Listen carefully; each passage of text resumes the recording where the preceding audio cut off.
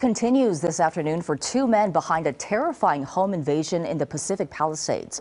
Look at this. Security cameras captured them walking into a house during a holiday party on Saturday night. Now, the homeowner says the men then confronted two women and robbed them at gunpoint. No one was hurt. The LAPD says it is now investigating more than 100 of these types of robberies. And caught on camera, a security guard is doused with bear spray. It's all happening during a flash mob robbery.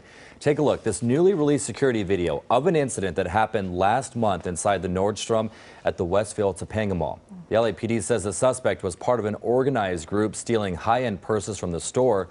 That Nordstrom store at the Grove was also targeted in a flash mob theft last month.